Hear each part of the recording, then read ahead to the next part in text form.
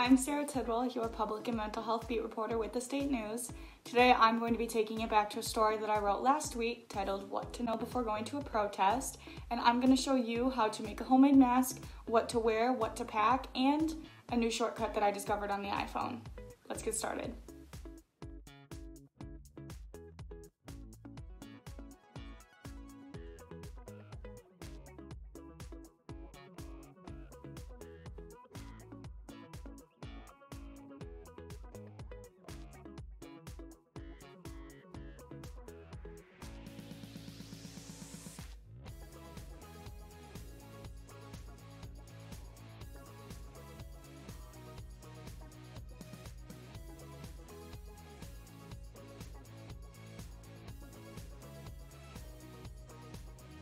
You guys have a safe, easy, and cost-efficient mask that you can use whether you're going to the protest or to the grocery store.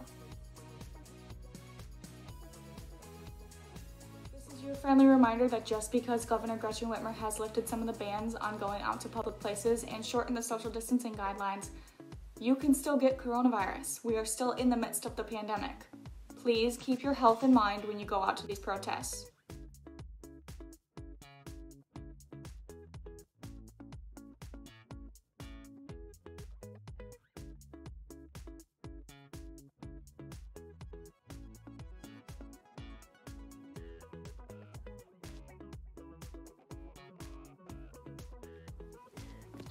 Another thing that I didn't have pictured that you're going to want to bring to a protest is obviously your sign. Write on it, decorate it, do whatever you want to it, bring it with you, and hold that thing up in the air as high as you can. Another thing you're going to want to do is to tie your hair out of your face. Ponytails, buns, braids, anything works, just get it out of your face. Now, on the other end, some things that you're not going to want to bring are obviously items that you don't want to be potentially arrested with. You don't want to bring contact lenses in case you come into contact with tear gas. That's not good for your eyes. You're going to not want to wear jewelry, rings, necklaces, anything that's identifiable. You don't want to wear it. And then with your cell phone, you're going to want to turn it on airplane mode, disable your cellular data, and turn off all face and touch IDs to prevent from tracking or hacking.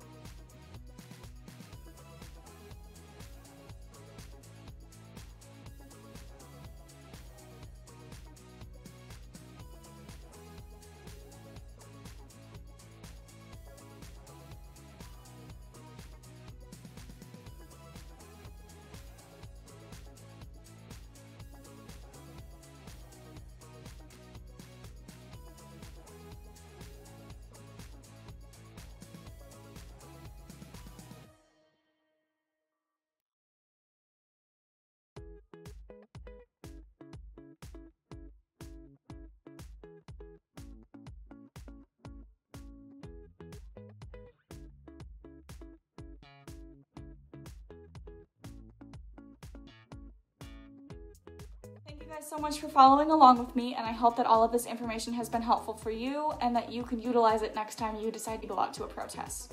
As former President Barack Obama said in a statement on Instagram, the demands for justice and persistence for Black lives everywhere is channeling a massive turning point in American history.